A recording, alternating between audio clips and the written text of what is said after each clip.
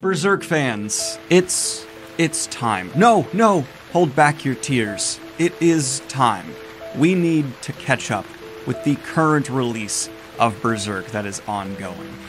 And that means we're gonna start doing an entire deluxe edition every single video of Berserk until we're caught up. I am really sorry for missing these last 2 weeks. I had a wrist injury that just prevented me from being able to do any huge editing projects. But now that I'm feeling back at 100%, let's go ahead and get into some Berserk Deluxe Edition Volume 10. Where we had just left off, Guts had finally had a single good day. Yay! He was downright feeling as good as I felt when I handed in my final draft of my upcoming book, A Witch's Sin Neon Ghost. Always be plugging! Release date Q2 this year. But Deluxe Edition 10 picks up with Guts and Shriek walking at night on the beach together, both unable to sleep. And their conversation turns to Guts' observations about Shriek, where he says, "You only distract yourself like that, so cleverly set in your own ways, worrying about everyone but yourself. I would never. If you keep that up now as a kid, you'll be old before your time. You needn't worry. When through death, we magic users part with a loved one, it carries a different meaning than for you of the physical world. To us, who lived in both worlds, death is not an end, but an emergence into a new, great existence. It's never..." And we see Shriek is beginning to cry. "Never cause for sadness." And she hugs Guts, and Guts allows her to embrace him. And Shriek's elf begins to tease her for having a crush on Guts, which is a kind of adorable subplot throughout this deluxe edition. But I didn't really think about the fact that, yeah, Shriek and Guts can obviously bond over the fact that, while Shriek's childhood is not as dark and twisted as Guts, she's obviously having to deal with a lot more responsibility than any kid should, and so Guts can give a very clear and honest perspective of what going through that is like, and that is such a good way for these two characters to bond, which made me start thinking about the fact that rarely this is true in fantasy. There's not a single person within this party I don't like being here. Even in One Piece, it took me a long time to become okay with Usopp, and Brook is still awful. Just my correct opinion, you're allowed to have your wrong one. But then we see Sir Spooky arrive.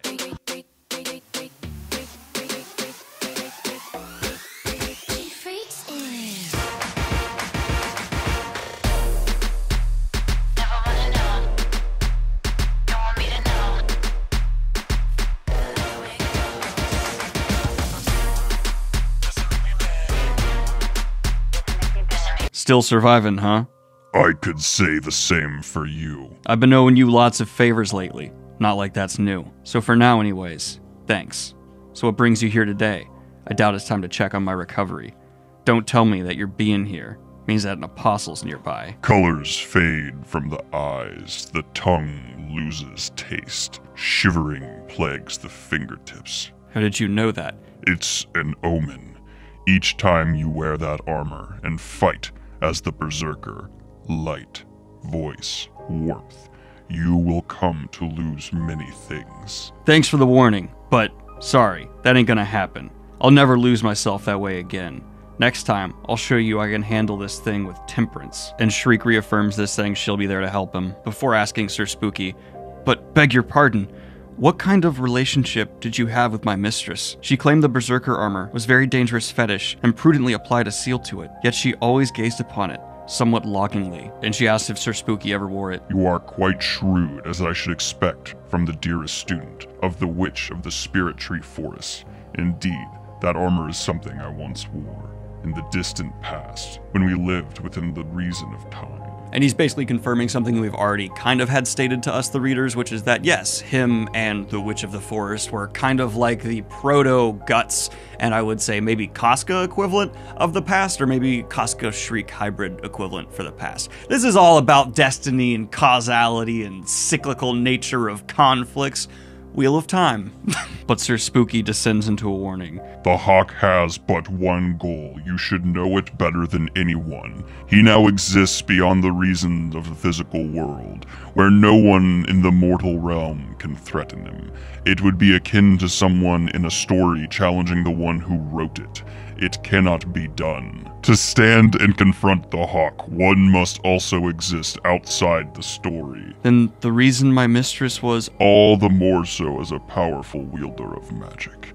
He must have considered one witch to be more of an obstacle than a host of 10,000. If you continue on with your journey, you'll soon encounter the apostles again, and at that time, their commander will likely be the Hawk. To protect or to contend, you will continue to query your own soul. It's your fate as a man who stands in the interstice. However, I offer this hope. Elfhelm, the land you seek, the Lord of the Elves who sits there, is called the King. I'm not gonna try and pronounce that. Okay, fine, I'll try. King Hanafubuku. I think I did okay. With his powers at hand, it should be possible for your partner, for the branded girl, to regain her mind. You have my word. And here we see Guts go from the anger he was feeling at Griffith being mentioned to immediately flooded with some semblance of hope. But Sir Spooky leaves with a warning. There's no guarantee your wish will be her wish. And we cut to Casca, who's actually seeing a small child on the beach. And when the party finds Casca, we see she's holding the child. The party's confused where it might have come from, but they head back for the refuge for the night, taking the child with them for protection. We see Casca is immediately bonded to the child. It also comes towards Guts, but Casca tears the child from him. Guts, of course, thinks of the deformed offspring him and Casca created. The last I caught sight of him was at the Tower of Conviction. It was just for an instant, but I'm sure it was him. He must still be wandering around, alone somewhere in the night. But Guts' brand begins to bleed, and an attack comes. More of the crocodile creatures emerging from the ocean. One bursts in the door. Guts manages to take down a massive number of the creatures, but more come. Shriek is able to pin down where those who are controlling the monsters are casting their magic from, and sends Sir Pico, who decapitates them. And I, for some reason, really love that Sir Pico's, like, special power with this sword and cloak is that he can just decapitate large groups of people very easily. Like, that's just what he's consistently doing now. He's just the ultimate decapitator machine. Which something in my brain is kind of tickling me that, like, that was set up in his first duel with Guts, where it kind of came down to a quick draw, and now we're seeing Sir Pico's, like, main form of attacking with this weapon to just be a surprise attack. Because even more so than Guts, he's a bit of a glass cannon. Like, that distance swipe sword is super powerful and I think great, but he's not able to take a level of damage of even close to like Guts. And as we're about to see later in this deluxe edition, they get to have a little bit more of a showdown. But a gigantic beast comes from the water. Shriek sees that it's not being controlled by someone on land, but instead off in the ocean, meaning Sir Pico can't take care of the caster. But Guts is able to take it down while struggling to maintain control in the Berserker armor. The armor moves, consuming him, and after taking out the beast, he begins walking towards his own party, the Berserker armor in control of his mind. Sir Pico steps up, coming between the party and Guts, terrified that he's no longer in control. We see inside Guts' mind, the monsters tearing at his psyche. Shriek steps in, telling him, "Not your enemies, don't be afraid," and is able to shatter the control the Berserker armor has over Guts. Son of a In the end, it was just like he said. Shriek calls back to their conversation. Being so set in your own ways will make you old before your time, right? And we see Guts smile. Yeah. You're right. That wasn't the confrontation I was mentioning between Guts and Sir Pico, though. Just to keep the suspense up! But we notice in the commotion, the child has gone missing. It's alright. I'm sure he went home, Lady Farnese says. Couldn't be. Guts thinks. From here, we cut to a Kushan boat out in the waters. We see a report is being given. Things would not go this smoothly using the army's crude methods. An entire peninsula of villages and outlying habitation fully subjugated within a single night, and in secret. Not a single fire lit. Not a single inhabitant remaining. Not even a piece of flesh. But one thing worries me. The thoughts from one group of Harashara ceased. There should not be anyone in this land who can massacre the Pacha endowed by his majesty. No, there can't be. And we cut to our party walking along the beach. You didn't know Guts was on the beach, mother. Sorry if we're booking it a bit quickly through this section. I just have a lot more to say about what is about to come. Because we see our party arrive at the united forces of the kingdoms coming together to fight the Kushan. We see Shriek is bothered and just how barbaric things are. Puck and Isidro, though, love this environment. Isidro saying, "Yeah, gets the blood going." Sir Pico gives his rundown of the political standing between the different forces gathered. And I really love how continually Mira, always in these scenes of dialogue, remembers who has what strengths and can believably convey what information to the reader, and because a lot of them have different strengths of knowledge, it doesn't feel very unnecessarily exposition dumpy, because yeah, I don't think Shriek would have an understanding of the political parties before, and it would be an important piece of information to know, and if Serpico didn't disseminate that information, I'd be like, dude, that could be valuable information when you're kind of wading into all this politics, coming in as an outside party. So I don't know, I just think there's usually a great balance of that in Berserk. And continuing with the character continuity, we see Guts as of course having a lot of memories come back to him, being in a battlefield that reminds him where he spent so much of his younger years. We see a mercenary leader trying to hire local crews, to which Guts give a breakdown of mercenary life and culture. Serpico brings up Griffith, speaking of the Band of the Hawk and their incredible reputation. Isidro as well begins speaking about the reputation of the Hawk, specifically saying, "The Band of the Hawk's riders captain, what's his name, that guy, was wicked strong. I meant he cut down something like 100, no, thousands opponents." And of course, he doesn't know that he's talking about Guts. And Guts calls back to when his previous opponent called himself a member of the Band of the Hawk. Shriek is stopped for her witch's garb, but she uses the odd to distract the guards, showing she can do minor mental manipulations. But they still decide they need to get her out of normal clothing, Isidro accidentally knocking her hat into the mud. Isidro doesn't understand why this would upset her so much, until he is told that it was made and given to her by her mistress. Shriek runs off, and Isidro is told to go get her back. Shriek sees some form of spirit in an alley. Following it, she discovers hanged prisoners through magic, seeing their suffering before they died. They're ghosts, begging, let me down, set me free." More guards come, asking Shriek who she is. She confronts them and uses magic to control them. The guards begin helping her cut down the bodies. We see Isidro is moving through the city, still trying to find Shriek. A young noble, one we recognize from working with Griffith, stops him. He overhears Isidro talking about a witch, saying, "I beg your pardon, but might I hear more about that?" We cut to Shriek, who has gone to the naval yard and is looking at one of the massive ships, thinking about how large and disgusting it is to her. This environment is eating at Shriek. Isidro, in his confrontation with the noble, jumps down a wall to get away. He tells Puck, "We gotta find the witch before he does." We see Shriek sitting at the end of the dock, being surrounded by birds. And I can just say with 100% confidence, there's also a bunch of fish beneath her. Not just because there's always a bunch of fish beneath like a dock, but like, I just feel like she's got some serious Disney princess vibes. Anytime she's just stationary, nature is going to come be around her and be like, "Oh, the witch." Her elf warns her, "Here somebody comes. Outstanding! Witches really do exist." And we see it's the young woman who serves Griffith. "You're a witch, aren't you?" "Do I look like one?" "You bet! I mean, a pointed hat and a wand. That's a staff! And you're talking to animals. Besides, there's her. A girl with an elfin toe could only be a witch." "You can see me?" The young woman charmingly questioning Shriek. "It sure is hard being different than others. And you? Are you of this place?" "I guess a lot's happened to me, too.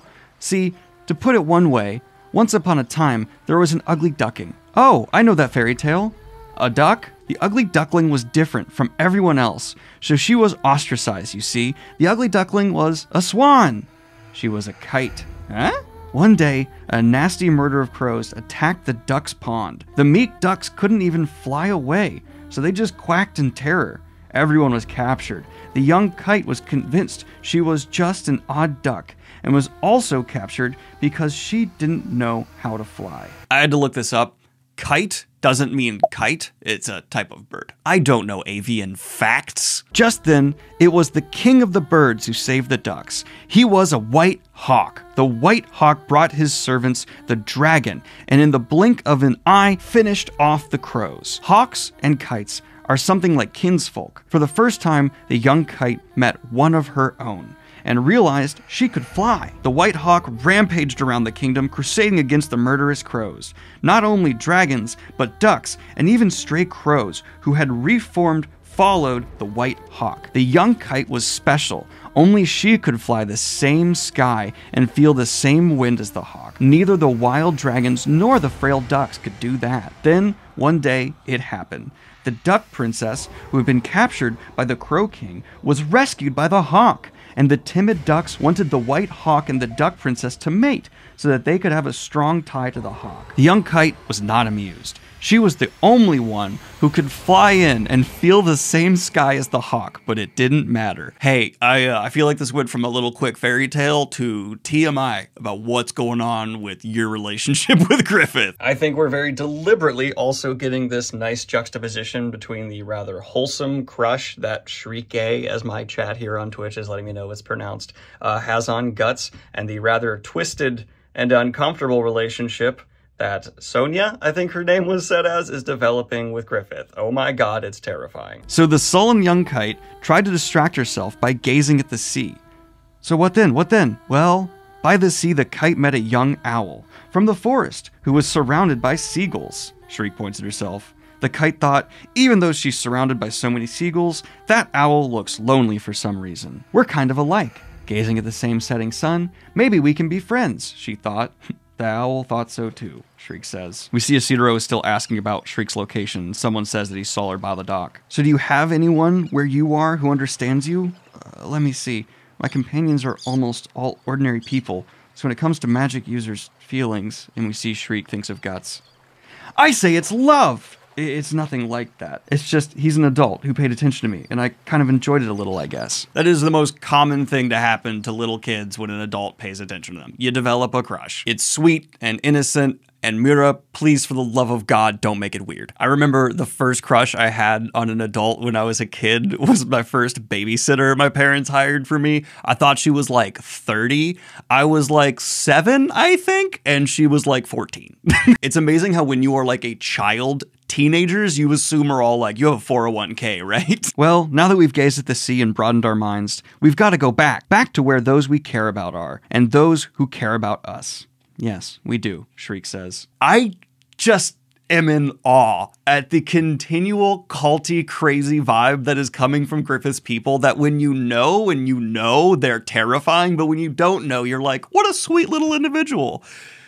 Ah! But just then we see a bunch of Kushan children being chased by slavers who bought them. Shriek interjects, saying, "You will kindly curtail this display of indecency at once." The conflict quickly escalates and the children are abused by the men. The girl who serves Griffith saying, "Oh bother, maybe this place burning down's not such a bad idea." And again, from like Shriek's perspective, she's like, yeah, these people are terrible. But from our perspective, we're like, no, Shriek, she's being literal. But just as the man directly threats Shriek, Isidro arrives, throwing one of his stones. Hey, you pirates, quit breaking the law. Who are you? I'm with Mushroom Girl over there. I can't see a bunch of pirates gathering up all these kids for some picnic at sea. Ha! What a disgrace. What'd you say, kid? If you're pirates, you should be kidnapping girlies who are more like boom shoop boom. That's why they call a treasure chest pirate booty. You guys are just gross. Isidro, everything you just said was tragically wrong, and I share in Shriek's visceral embarrassment, but it was said with such confidence that I still managed to somehow appreciate you in your absolute and total failure to throw any kind of resonating insult. But a fight begins, and Isidro is actually able to hold his own, drawing blood from one of the pirates, but this then escalates for them, with blood being drawn. If Isidro loses, this could be fatal. Shriek, using her telekinetic link, calls out to Guts for help. But just then, the noble who is following Isidro arrives. He, of course, recognizes the girl who also serves Griffith. When Shriek asks if he's the hawk, the girl says, No, he's my watchdog. Let's see. The Duck Knight. But the young knight helps fight off the slavers before a pirate captain comes down and joins the fray, looking exactly like Blackbeard. He's just gotta light that beard on fire and we're golden. But after doing some disgusting things to the men who are already wounded, he challenges the young noble to a fight. They fall into a rocking boat and the pirate is able to use the unstable footing to his advantage. Isidro joins the fray and actually is able to hold up on the unstable footing. The pirate is impressed with Isidro and actually asks him if he wants to join. Isidro rejects. Just as the pirate gets an advantage over Isidro though and is about to take him down, he steps on a sleeping knight who wakes up from the boat saying, "Withdraw." The pirate tries to step on the knight and the knight exclaims, "I just told you to withdraw!" Good grief. Just when I forget my hunger and fall asleep. Who would denigrate the face of a knight? And I don't know who this guy is. He looks vaguely familiar. Maybe I should recognize him. All I know is his vibe I fuck with. Scoundrels! I will deal with you. A knight's intuition. Justice is my heart. To act when the time arrives. That is to be a knight. No need for any words. And we see with a massive mace staff, he begins taking on the pirate crew. Who is the— I don't know who he is, but I love him. I love him immediately. Our party and the enslaved children manage to slip away, and we see Guts was near enough by to intervene, but chose not to. Shriek sees that the young woman and noble are going to take the children with them. Well, it's not as if we can just abandon them. I don't want to smear mud on a fun memory. Besides, our leader's not so cheap a person that he complain over something like this. Right. Fine. We'll take them to the band of— Hey! Isidro interrupts. Isidro, if you hadn't said hey right there, whole trajectory for this story would be entirely different because they'd learn that that's the Bane of the Hawk right now. That is just a small moment where it's like, oh, that is entirely going to send this narrative down another path. Fantastic. Well done, Isidoro. Isidoro teases the knight, saying, "You're the one who dropped his sword in the water. Lame. How can you become a knight that way? And you looked as shameful as an overturned frog. So did you. And you looked drunk stumbling around the boat. So, Miss Witch, if you'd like to, why not come along with us?" And we see Shriek, after seeing Guts in the distance, turns her down, saying, "Thank you, but I have a place to go back to." And the girl turns, saying, "So that man standing at the gate, he's the one then?" And Shriek is immediately embarrassed. "Phooey, you turned me down. Too bad. All right, I still haven't asked you your name. I'm Sonia." "I'm Shriek." "I'm Valeria." Gonna be honest, I did forget everyone's name until that moment. Just being totally real with you. Except for Shriek's, of course. They turn back to the two boys fighting. Sonia saying, "If you play too long, I'll leave you behind, Mule." "You too, Isidoro." The young noble says, "I'm Mule. What's your name?" "Isidoro." "I'll remember that name, Isidoro." "Isidoro!" Isidoro tries to say through swollen lips. And we see Sonia call back, "Get away from this city as soon as you can." "Huh?" Shriek asks, seeing a flash of the city burning in piles of bodies. "What was?" "Until we meet again, Owl of the Forest." Again, this isn't goodbye. The young owl and the young kite are sure to meet again. That wasn't ominous at all. Not ominous, even a little bit there. And we see Isidoro takes Puck and uses him to apologize to Shriek, saying, "About the hat and clothes, sorry, and I'm sorry for being obstinate. Thank you for coming," Shriek says, and Shriek notices Guts walking away one last time. That night at the inn they're staying at, Shriek comes down wearing civilian clothes, needing to blend in more. The party is continually harassed by commoners, Guts having to resort to violence to end the harassment. We pick up in Griffith's encampment, seeing Princess Charlotte approach Griffith, upon seeing him thinking, almost like a painting. One cut from eternity, it feels like. "Lord Griffith!" we see Sonia call. "Hey, hold on," the young noble tries to intervene. "Here I am." "Welcome back, Sonia. How was the sea?" "It was a lot of fun. I even made a neat friend, and we had a little adventure, thanks to which I'm exhausted," the young noble says. "Good work, Mule." But Princess Charlotte approaches, saying, "Excuse me." "Ah, Princess Charlotte," Griffith says. "Lord Griffith, here, I baked some sweets, if you wish. Everyone could." Sonia jumps forward. "Wow, sweets! Let's have a look, see." So good, a marvelous Hey, the noble says. Sonia offers Griffith one of the sweets, before offering one to Mule. "Now look. It smells nice," Griffith says. "Sweet. Somehow it sets the mouth at ease. I never dreamed I would encounter such a gentle taste on the battlefield. Thank you, Princess Charlotte." Oh, not at all. I'm happy, though, if it pleases you." "Come here a minute." The young noble grabs Sonia. He pulls her away from Griffith. Lord Griffith is busy, and they hardly have any time to be alone together. If you're a woman, not to mention a medium who can sense people's thoughts, then empathize. How tormented must she have been by loneliness and anxiety, alone for years amongst the enemy. Now she finally gets her wish to be reunited with her lover. Sonia storms off, approaching one of Griffith's followers, the archer. They begin talking. She says, "You're always by yourself. Aren't you lonely?" "I'm a hunter. I feel calmer alone." Are hunters always alone? Do they walk alone in mountains and forests? There are those who are otherwise, but not me. I hunt alone. For days I run through mountains and rivers, chasing my prey. I lurk alone deep in the forest. Through so many nights, I lose track of time. And then, before I know it, I too have become a beast. And we see he lacks pupils. You know, I was alone too. I could see things other people couldn't. Hear voices they couldn't. My world alone was different from theirs. I see. She wasn't the only one who was lonely and anxious. The young girl falls asleep, the hunter putting a cloak around her. They dream of kite and owl playing in the mountain forest. We pick back up with Shriek giving Lady Farnese a lesson in magic. "Look closely, please, so as to burn the image into your mind. Slowly, close your eyes. Now imagine it. The image of the apple you just saw now. Shape, color, as much detail as you can. Not rushed, but slowly. It is no use. The image is blurred and will not take a firm shape. That is how it is at first. This is the first step to becoming a magic user." Now, I'm actually going to go into detail to what's said here because I feel like it's very important to like the actual setup for how the magic system is going to progress, so bear with me. Actually, no, we're not, because I'm going to be doing a full Berserk lore deep dive after these videos are done, and I don't want to do redundant information in my videos. So, as a result, I will not be going over this detailed explanation of the magic system here, and instead, you can keep an eye out for that video coming down the road. From here, we see Isidoro and Serpico return, saying they've been unable to secure passage on a ship to the Elf Island. Lady Farnese interjects, saying, "Would you mind leaving this to me?" "What, Farney? You got some idea?" Lady Fernice, Serpico says. You cannot mean. I will be gone for a bit. Serpico, aye. He joins her as Lady Fernice straps on her sword. And here's one of my issues with YouTube. Nudity. Gonna always censor it in every Berserk video I do because, you know, I personally don't find nudity abhorrent at all, but I know YouTube does. Here is just a marble statue that happens to be nude. I have to censor that, even though within the context of the book, it's just art, because I can't even talk to anybody, even if it gets a false flag. Sorry, just needed to take a moment to go, God damn it! Here we see Lady Farnice's home within the city, and her father dealing with some issues of the estate. He is told that he has a guest. It appears to be a lady dressed in male garb, and her attendant. She entrusted this to me. It's Lady Farnice's sword. Her father says this is. The lady gives her name as Farnice Vendimion. What? Her father asks upon seeing her. Why have you come here? Farnice is too scared, unable to speak. I heard about the Holy Iron Chain Knights, that they were destroyed by a Kushan invasion while guarding Albion. I won't say that was your indiscretion, but figurehead or not, you were in charge of the Band of the Knights. For you alone to survive, shamelessly, and further go into hiding, by all rights, you deserve to appear before the Holy City's Supreme Court to receive judgment.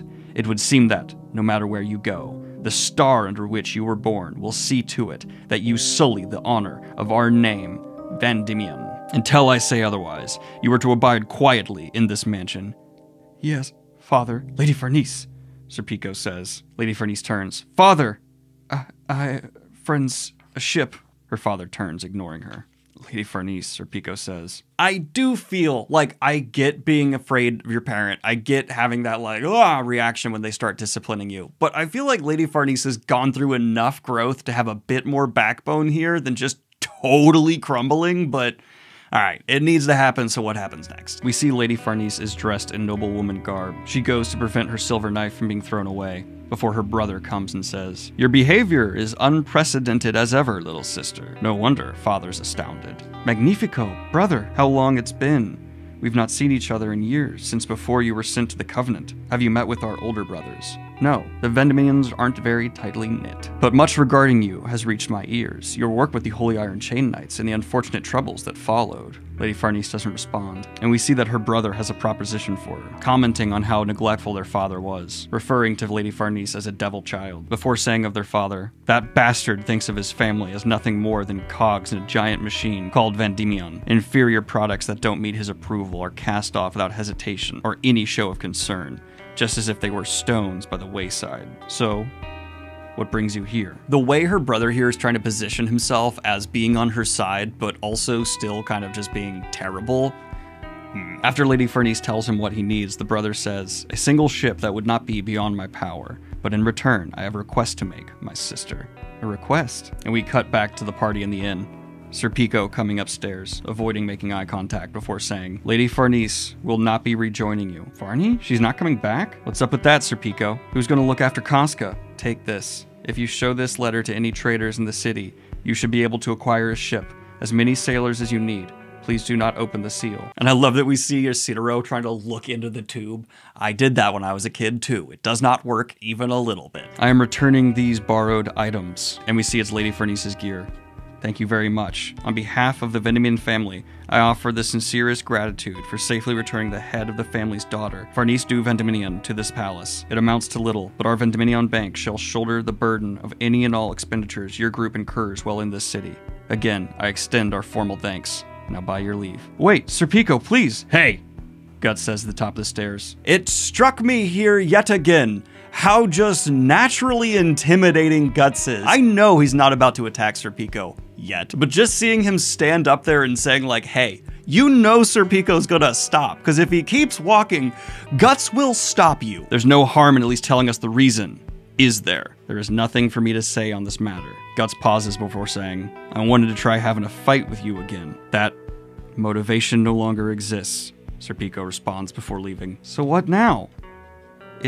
It is no use. Her mind is closed, or rather, it seems that Farnice has untied my hair. Now thought transference will not reach her. What gives? We all cheated death together so much, and in the end, it's a scrap of paper and have a nice life? This is why I can't stand aristocrats. There are some circumstances they cannot discuss. When I touched Serpico's hand for an instant, a vision of Farnice's sad face came across and Serpico's perplexity. This is just so odd. Farnese was so zealous about studying magic and taking care of Kostka. So to suddenly do this definitely doesn't seem right, Guts says. Hey, short stuffs. I've got a favor to ask. It's an elf-only job, and we see the elves are sent to spy on the mansion. They watch as Lady Farnese meets with her brother and a suitor for Farnese, and now her fiancé, Roderick Stauffen. Greet him. He's your fiancé. And we see an incredibly stilted greeting happens between the two. And Roderick compliments Lady Farnese, giving her a great gift and saying, well, you make quite the picture surrounded by roses. And he does this with his fingers. We've had evolution referenced, we've had Puck turn into Yoda, and now someone who's not even an elf is looking at Lady Farnese and doing this with their fingers, which, I'm sorry, but I have no way of checking this, but wasn't that a thing that only came around once, like, photography was a...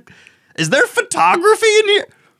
What? Maybe not. Maybe people have been doing this since, like, the cave painting days and are like, oh yeah, that's a really... But it just seems odd. Mudra is just very willing to be like, I need a way to explain and convey this idea, so modern reference. He continues to be somewhat charming, and her brother definitely gives off the worst vibe in the scene. The elves say, you know what this is? It's a scandal. Time's a-wastin'. We're out of here. We gotta let everyone know. Serpico sees the two elves flying off. They report back to the group, letting him know what they saw. While they're discussing what to do, Guts is back in bed, still struggling with his fever. He manages to contribute as collateral for his ship. An engagement was suggested to her, or something like that. Aristocrat political marriages are pretty much a matter of course, especially for her, a daughter of nobles, with such high reputation. I completely forgot about that. I don't blame you. That's not a fear I think most people should just like keep in their back pocket ready to go. Like, oh, quickly do this mission. Don't get engaged though. There's probably people out there who are proposed to everywhere they go. I don't know what lives people live. Continue on. Guts seems to reject this idea though, sitting up from bed saying, if the price for a ship is Kosska's babysitter and good food, it ain't much of a deal. And I know, Guts, you little stinker, you're putting forth this like, it's just not worth the trade, let's go get her back. But in reality, Guts doesn't want to lose Lady Farnese. He likes her as a friend, and I refuse to believe otherwise. We see Lady Farnese attempting magic still on a bench in her manor. Lady Farnese is already showing signs of regret for her decision, saying, by doing something nobody but I could do, I wanted to be helpful to all of them, but I'm sure that was an excuse. I was unable to stay there, at that fireside circle of light given to me so unexpectedly. There was warmth, yet I could offer it nothing in return. The warmer it got, the more I thought I might have a place there, but I couldn't stay, and in my anxiety, I ran back home, here, where I'm accustomed, cold, and enclosed. I'm a coward and a fool. Lady Farnese, Serpico says. And this, again, character moment. Lady Farnese has struggled with anxiety and uncertainty, and as someone who has had their entire worldview changed, actually, yeah, I take back what I said. It is kind of believable that, especially thrown back into their home environment again, they might regress massively, but after they're over the shock of the moment, that regression would become a just regret. And I actually really like this beat for her character, because it is showing the strength she has evolved to after she has that regret build, be like, oh, wait, this might not be the right move, and now I feel like a coward. But just then her mother arrives. So, Farnese. I don't know why I thought Lady Farnese's mother was dead. We see Lady Farnese's mother learns of the engagement and the deal that's been struck. When her mother asks, do you have any man whom you're fond? Meaning like, is there anyone you'd marry for love? Lady Farnese strangely thinks of Guts briefly, but then thinks, no, to me he's...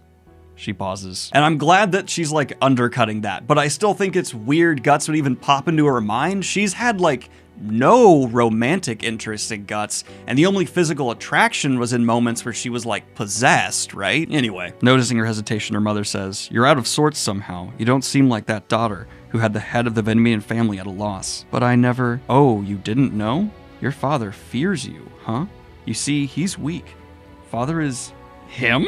Yes, he's weak, so he wants everything situated where he can handle it. He moves people and things all throughout the world like they were toys, and once everything's arranged according to his own schemes, he finally relaxes. In my eyes, he is a slave to the world. Well, I suppose if he wasn't so abnormal, he wouldn't be cut out to be the head of the Minion family. So to someone like him, you're an enigma, a little monster. I am? To father? That cannot be. I could never... say one word to father about my own feelings.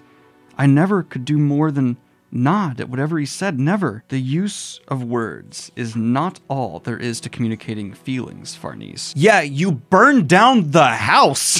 You've always expressed your unutterable, repressed feelings through the most unexpected behavior, like a baby without speech, crying and shouting for all it's worth. Okay, Mrs. I understand feelings exposition dump. Being the mother actually kind of makes sense. I've had my own mom kind of go on a monologue where she's like, this is why you behave that way. And I'm like, oh, yeah, I get it. So it is coming across a little bit like state it for the growth that Farnese needs to go through, but of like every character to do it, her own mother is a good way for it to be done. You were raised all alone like some beast of the field, never experiencing a parent's warmth or the world of man. And so your heart is naked, not clad in any shell. When it comes to your feelings, you are artistic, so much that you cannot abide this world. That is, I'm not gonna lie, I like Lady Farnese. Still a pretty charitable way to put that. You burned down our house. You're quite artistic with your feeling. But you know, if you were able to find a place for yourself somewhere, then you, more familiar with pain than most, could probably come to be kinder than anyone else.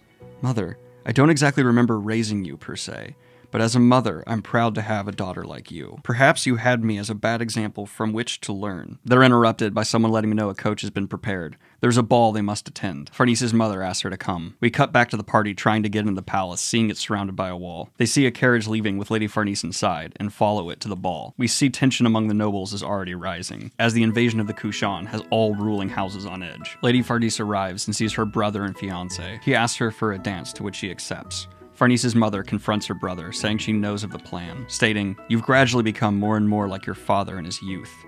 "Hardly, please stop teasing. Listen to some advice." She rolls over him. "Be careful of her when she's obeying what someone says, especially when she seems submissive. She's not the kind of woman who's at peace within the schemes of men. What are you trying to? You'll be sorry if you don't listen.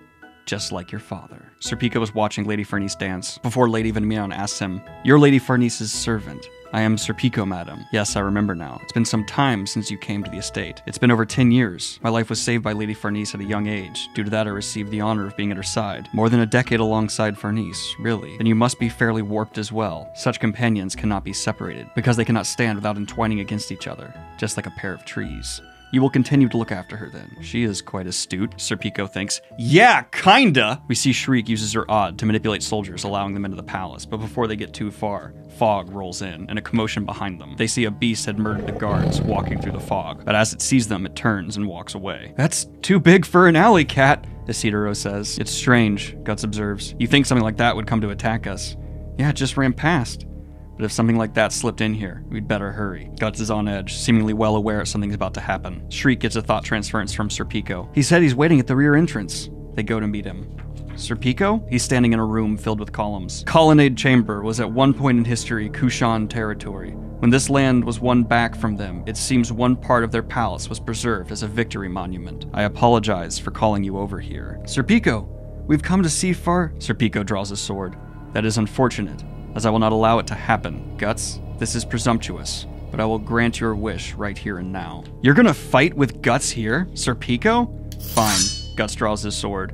"Guts, not you too!" "Something we can't let go of, I guess. You guys stay there until this is settled, and we see the fight between them commences." Serpico having drawn Guts into the columns to try and debilitate his sword. But my favorite thing about this fight, Guts just destroys the fucking columns. He just takes his massive sword and clears a large enough area that he can then fight uninhibited, and then he beats Serpico because fucking duh. And it's hammered home a couple different times in this fight that it's not cheating for Serpico to choose this room as a fight, it's strategic. I would call that cheating. Like, I'm sorry, if you challenge someone to a duel, it needs to be equal footing. That's my personal take as a not swordsman. Actually, no, I fenced for a while. I'm a swordsman. I was 13, but still, I would take on Guts. But as the roof begins crumbling from above due to all the columns being torn down, Serpico is pinned beneath it, Guts with the flat of his blade hovering above him. "I never thought you'd use the crumbling pillar against me. Did you read my intent?" Serpico says, bleeding from his head. "No, it happened by chance," Guts responds. "Then once again, with you and your reflexes." Shriek is upset, tears in her eyes. "I will never let anything like that happen. Never." And again, character, continuity in moments. Shriek is still a kid, and yeah, if you're an adult watching this fight, you know Serpico and Guts aren't going to just straight up murder each other. That wasn't their intent. But for a child, it's still really traumatic to see two people you care about fight. I remember seeing adults fight when I was a child, and it always terrified me. Serpico sits up saying, Guts, when you see Farnese, then what do you intend to do? I don't know, but I'll see her, that's for sure, Guts says. You really do tend to play it by ear. That's the beauty of Guts. He's walking into literally a room filled with all of these noble heads, and he's about to be like, we'll just see what happens. Isidoro stops Guts saying, hey, was that for real just now? Yeah, Guts says. Yeah, but at the end, you must have... That was luck. He's not so weak that I can go easy on him. And I do think, like, Guts was really fighting him in the sense of, like, an MMA fight, but he wasn't trying to kill Serpico. Tell me if you disagree in the comments down below, but I don't think Guts was intending to actually kill Serpico and then just like lucked out they got taken out by rubble. He wasn't going to cut him in half, right? We were definitely serious, Serpico added, but Guts had agreed to a tact condition. Condition?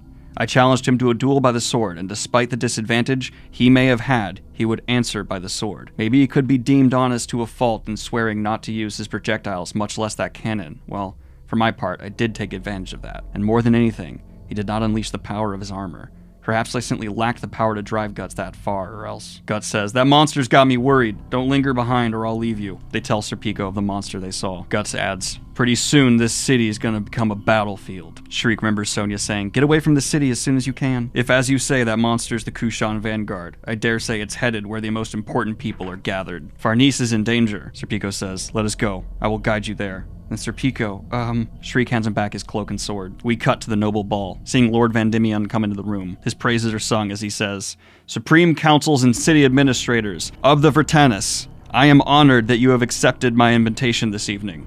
Tomorrow will surely see the start of a holy war, one involving a military host unprecedented, even in the history of the Holy Sea's domain. You degenerates dignitaries. You dignitaries from myriad nations will feel akin to mighty heroes. However, this is your last banquet before departing for the front, so let us tonight discuss nothing so inelegant. We see Farnese's brother say, Roderick, once father's done speaking, we move. A toast in celebration of victory. Good people gathered here, Magnifico says. I would like to take this opportunity to impart an announcement regarding our Vendemian family. Who's that? The third Vendemian son, I believe. Magnifico? See these two standing here, third in line to the royal throne of Ithith, Roderick of Shrufen, and my And we see Magnifico hesitate. Magnifico. Father? What's this all about? Well, you see... Just then the fog rolls in thick. A monster is seen through a window before crashing into the windows. The lights go out. The room is in darkness. No one knows what's going on. Waiter, fetch a light! People were injured! Blood on my forehead's cut. A commotion is heard. As a light is brought in, people see the gore before them, as a gargantuan tiger-like demon stands among them. First of all, once again, monster design. Oh! This is like if the Cheshire Cat was mixed with a tiger and turned into a nightmare. Oh my god! But also that beat of like, oh, what's this commotion? Some people are injured. It's totally dark. We can't really see. Bring in the light. It seems a slaughter is about to begin as the heads of the noble families will be butchered by an assassination attempt from the Kushan. But Lady Farnese manages to step forward in the massacre, remembering that silver is a weakness to these creatures, and she stabs it with a candelabra in the eye. Many witness her heroicism before Serpico arrives, removing her from harm's way. Guts enters the ballroom, saying, looks like the party's in full swing. I love that every now and then, Guts just gets 80s action hero lines that are just totally unabashedly 80 action hero lines. You might as well like chamber around while saying it. It's so funny. It's just part of the personality that makes him a lot more than just like your typical stoic badass where he's like, he got some corny bars in him. The nobles gathered, of course, make comments about the size of Guts' sword, and as he kills the demon among them, they're frozen in awe. Such splendid kill! No doubt you must be a knight of renown, but of what army? It ain't over yet, and we see several more of the demons jump through the windows. The nobles are pushed away to a clear distance. Guts is about to leave, but Lady Farnese says, wait a minute, please! All my relatives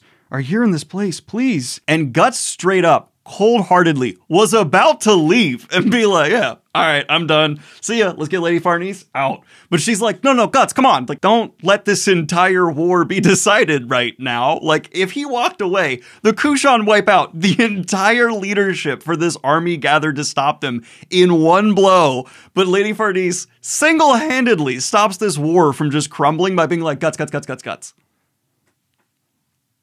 Do your thing. This has happened like several times throughout recent sections of Berserk, and as I noted earlier, just small decisions that as a reader, if you take a moment to think about them, just have gargantuan ramifications. And usually moments like this within the fantasy books I read, there'll be like a little more emphasis, but a lot of them are pretty just subtle and like, oh yeah, Guts is gonna leave. No, come on. Do your thing. And we even see Shriek say, come now, Guts, that is too cold. Whatever the case, I think it would be cruel to leave this many people and run. All right. Talk about charity, Shriek, if you would. I know. She reaches out, finding where the Kushan priests who are controlling these monsters are. The footbridge, east of the palace. Serpico heads off. Just gonna go do his decapitation thing again, which we see he absolutely does do. But before then, Guts starts massacring the tiger demons. And I now get to say something I'm so happy I get to say, and no one can be mad because it is absolutely technically correct to what is happening on the page.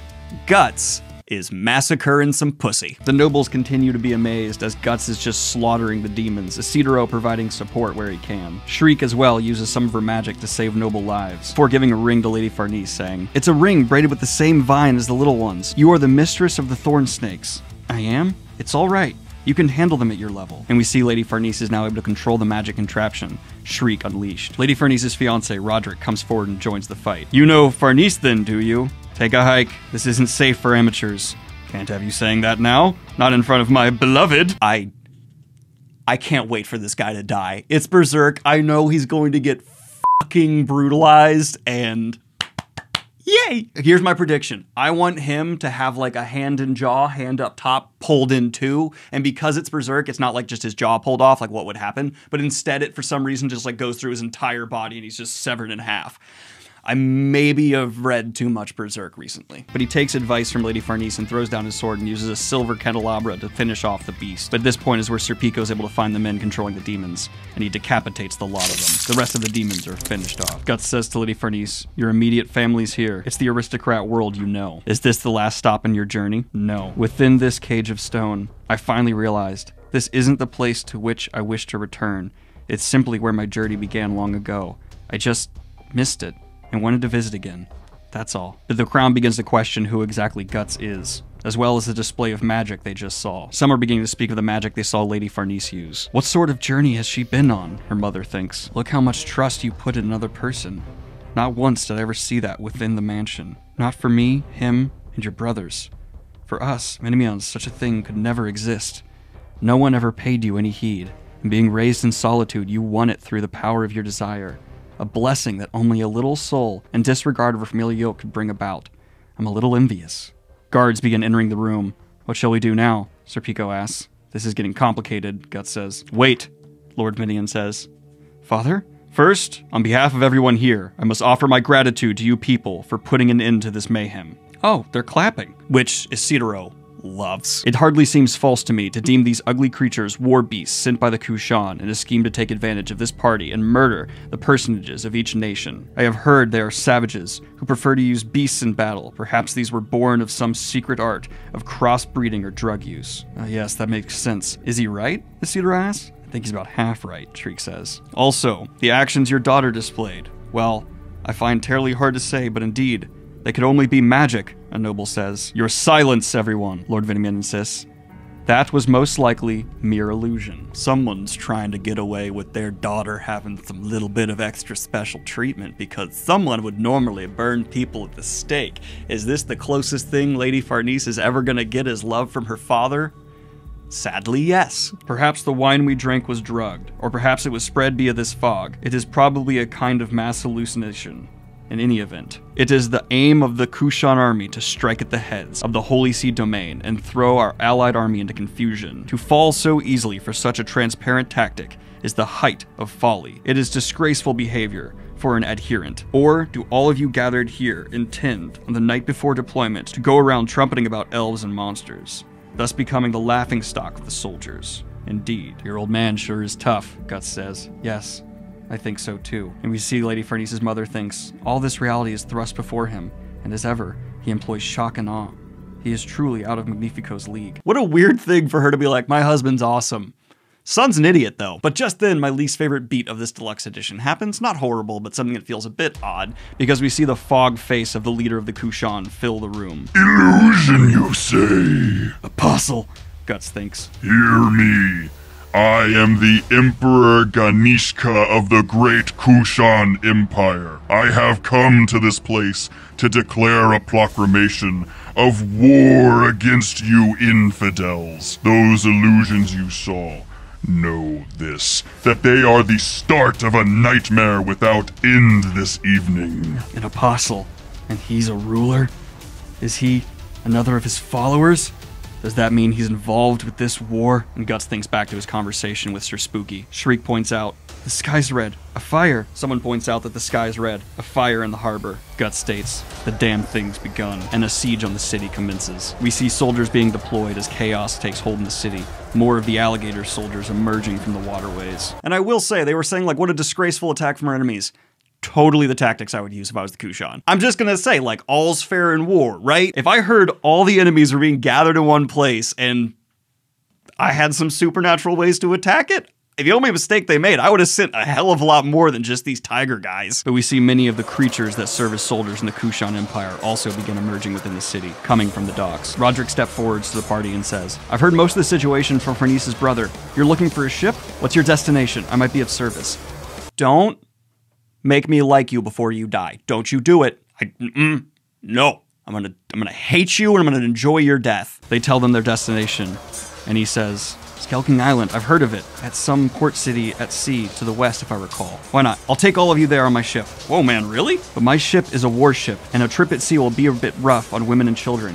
If you still wish to go, you're exactly what we need, Guts says. Indeed, Sir Pico compliments. But are you sure? Lady Farnice asks. A war is about to begin. I just came here to deliver His Majesty's signed letter. My work is done. Ith may be in the same religious sphere, but is of a different sect. We've no obligation nor interest in shedding blood for the people here. Roderick, you're getting carried away again. Well, why not? Look what happened to that plan of yours. But I don't feel like tossing out the engagement, do you? I'd like to display some of my better qualities as a fiancé. And he approaches Guts. I'm Roderick. Nice to meet you.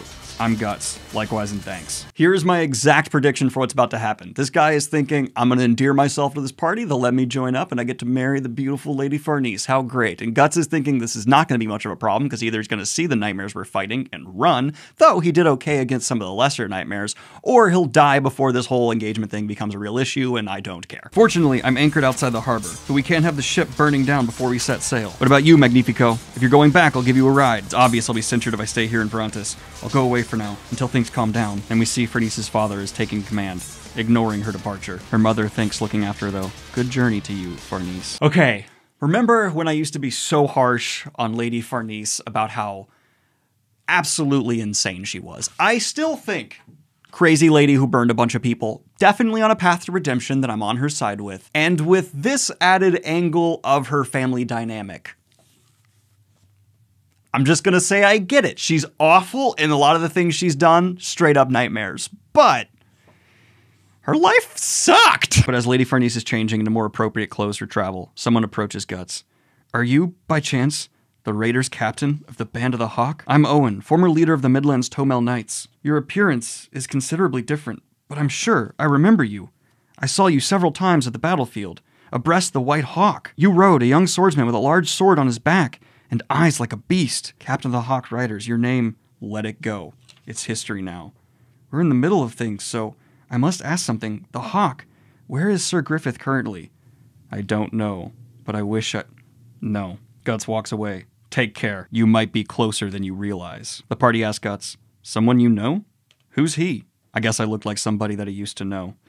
Now you're just somebody that I used to know. And we see that the man who recognized Guts is actually like hopeful that this means Griffith will come and save them. And it's just a continual reminder of the very interesting and wow position the main antagonist is set to be in during this invasion.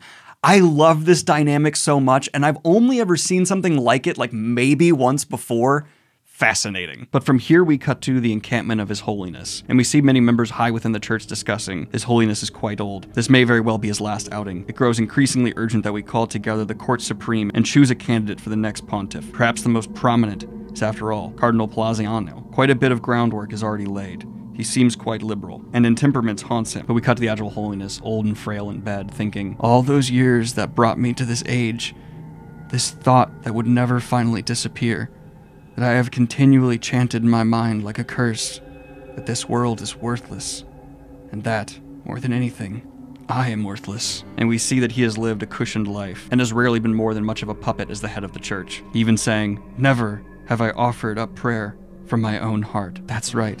That's because I've never once harbored a wish for others, or for myself, that was worth praying for, some pontiff I turned out to be. But now, enough.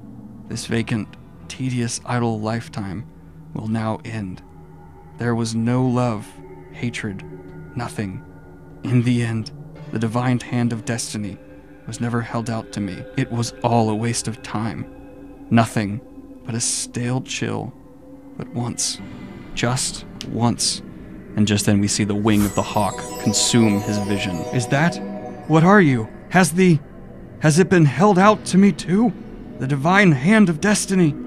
And we see a thought transference coming to him. That was a dream, but no, I still feel something within this hand. Halt. Who are you? Children, what do you want at this hour? We have been entrusted with a message for His Holiness the Pontiff. Message? The Pontiff is here, is he not? Come now, that's rude. His Holiness has only just now retired. If it's a message, we will relay it. Tell us. If you would grasp destiny in your hand, follow the guidance of the feathers of light, I think? What nonsense. Enough. Go home. I don't mind. Show them inside. But Holiness, it will harm your... You heard what he said. And we see the representatives of Griffith are led in. They bow before him, Mule saying, we humbly beg your pardon for suddenly calling on you at night this way. We have come here with orders to bring your Holiness back to our Lord. You too aren't messengers from Vertanus? No, sir. But they are not received well, and just they are about to be thrown out, the Holiness interjects, nay, as they have said, let's depart immediately. Holiness, I forbid anyone to contradict me at all on this matter. It's my holy command as pontiff. What in the world has come over you? Reporting urgent news has just arrived. Vertanus has fallen under a surprise Kushan attack and is now in a state of combat. It is requested that His Holiness the Pontiff remain in this place and under no circumstances approach the city. The holy signs are coming together. It's like they're pointing out the path of destiny. Who knew that only now, when my flame of life is truly close to going out, would my life be given meaning? Now lead me where you will, guides of the feathers of light.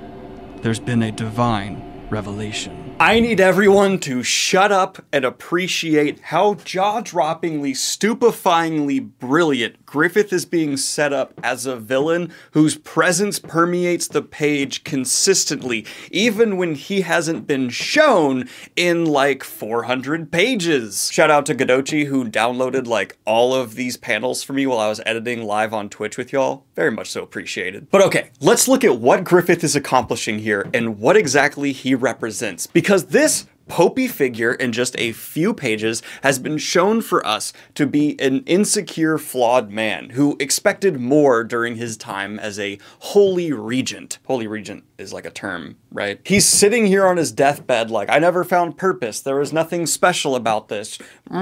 He's a perfect victim in just these couple pages with admittedly a bit of too immediate setup and payoff for Griffith to take advantage of them. Because Griffith is a false Christ figure in this world. And humans, oh, we love being told we're special and oh, it's time for us to get all up in that holy purpose and we're better than everyone who came before. And this is where the brilliance of this comes in. If there is one person who represents perfectly to me a prime, realistic, real-world example of someone Griffith could just leap on into and pluck right up like a little fruit and go, oh, this will do nicely. It's this guy. It's a small scene, but I feel like it's going to be very important later on because this is, in my opinion, and the massive amount of buildup we've been seeing for Griffith as a villain, the accumulation to the exact position and purpose he is supposed to have as a villain. And if you want your villain to feel dangerous, if you want them to feel conniving and beyond what a hero can handle, show them able to manipulate and position people perfectly with just their followers while they're not in the room, yet you as a reader can undeniably feel their hand maneuvering the pieces into place. Griffith might be the most intimidating villain in fantasy I have ever read, not from a power perspective, but in how we're watching his game play out. It's like a combination of Sauron and Nurse Ratched. I love it! But we see the city's forces are struggling against the enhanced Kushan forces. Guts arrives at a faltering army, clear the Kushan forces, before moving on towards the boat they need to flee. Seeing magic openly displayed, Farnice's brother is far more hesitant than Roderick to move forward, but he still does. The city in flames, the party continues their way, Shriek thinking of the girl who gave her the warning. Just then, another of the massive creatures with a trunk bursts through the wall before Guts, with more Kushan monsters riding the tiger demons in the battle. Guts says, "You take the small ones, I'll kill the big one," and the party together once again is able to fend off the attacking riders as Guts takes down the massive beast, not even needing to resort to the Berserker armor for victory, jumping down from a cleverly set up sneak attack to successfully kill the monster. Just as Guts joins the fight with his party against the rest of the army, he notes, "We ain't got time for this. The ship's gotta burn. We gotta wrap this up quick." And that is where we are wrapping up Berserk Deluxe Edition 10. Not next week, unfortunately, because I'll be out of town, but the week after, we will be doing all of Deluxe Edition 11, before then moving on to Deluxe Edition 12. And from there, I need to figure out how exactly to get the books that I need. I haven't ever bought a manga that's like not just in like the deluxe editions that you get handed and stuff. Hopefully there's like an online subscription I could use. But thank you everyone for showing on up for this gargantuan sized Berserk read along. I hope it makes up for missing a couple weeks in the past, and like and subscribe if you have not already. Go ahead and check out my books or stay tuned and keep an ear on the channel for news about my upcoming book. And I love y'all. Thank you so much for supporting me, and have a good one. Peace.